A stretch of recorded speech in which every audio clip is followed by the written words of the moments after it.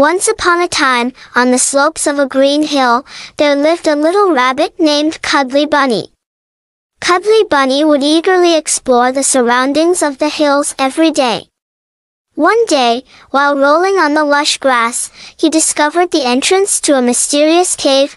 Curiously, Cuddly Bunny ventured into the cave and found a fascinating place filled with sparkling stones. But suddenly, a big rock rolled in front of the entrance, blocking the way out. Cuddly Bunny panicked because he didn't know how to get out anymore. With courage, the bunny continued to explore inside the cave. As he navigated through labyrinth-like passages, he encountered different animals.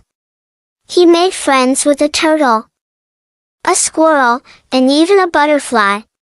Each of them helped Cuddly Bunny find a way out. Finally, at the deepest point of the labyrinth, they found another exit.